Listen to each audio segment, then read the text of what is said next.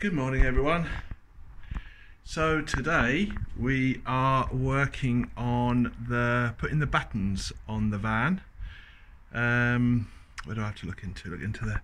So today we're looking at putting the batons into the van. The batons for the tongue and groove for the van. So we've done, well, I'll show you where we are so far. Oh, I've got it facing me, haven't I? Is that the right way round? I can't remember. So anyway, yes, so I'll show you what we've done so far and where we are at this stage. At least the days are a bit brighter, so we've been able to get on with a little bit of work. Anyway, I'll just show you where we are now. So far we've, yeah, as I think we've just been telling you previously, we've put the insulation in. Then we've put the moisture barrier, which you can see, and now we're just putting the batons on. So this is my job for today, getting these, the rest of these batons on. And I've just finished doing the ones around the window. They're a bit of a challenge, I've got to be honest. I'll show you how they're a little bit of a challenge, because the window's got this big bow in it, as you can see. So I've had to cut the batons. And then I think what we'll have to do is we'll have to fill these gaps in here with some maybe tongue and groove or some sort of wood, maybe to fill those gaps to make them look a little bit tidier. But yeah, but that's the stage we're at the moment now. All sealed, as you can see, with this tape. The tape we used for sealing the moisture barrier was this stuff. It's Fixman silver foil tape.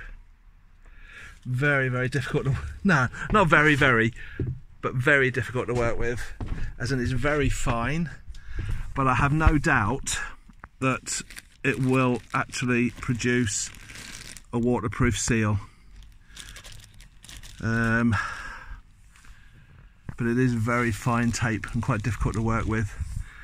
But I think it's going to be waterproof in itself, in that water will not get through there, and I think that I'm quite confident that that seal there will also be waterproof, or at least water resistant, so that our moisture barrier does exactly what it should do and stop moisture.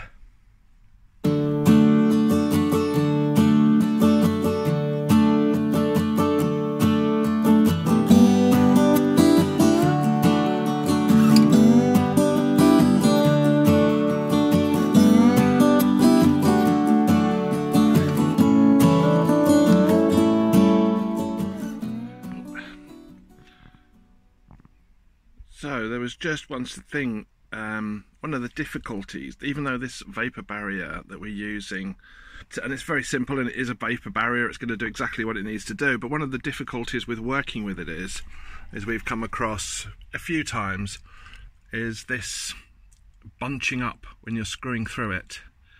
So it does take quite a lot of care in order to not rip the vapor barrier. We did consider maybe putting the batons behind the vapor barrier. I think we'll still come up with a very similar situation either way. So we've gone with this we've gone with this way around, so that the batons are on top of the vapor barrier. And then I think what we'll have to do is once all the batons are on, is we'll seal. We'll put some more of this Fixman tape. We'll put it along these edges here, just to ensure that any tears that are in the vapor barrier will be covered. I think that's probably the best way of going around it. It's working, as you can see just on that one. There is a little bit of a tear that's happened where it's ripped, so we'll just seal that in. With any other little ones like that that happen, we'll just seal them with the tape.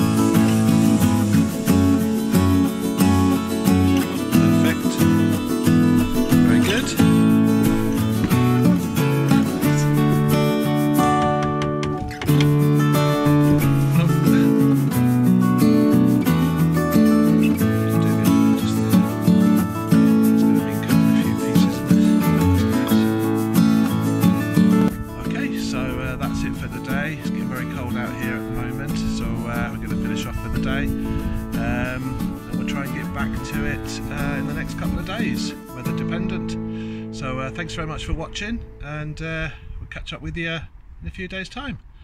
Thanks very much. See you soon.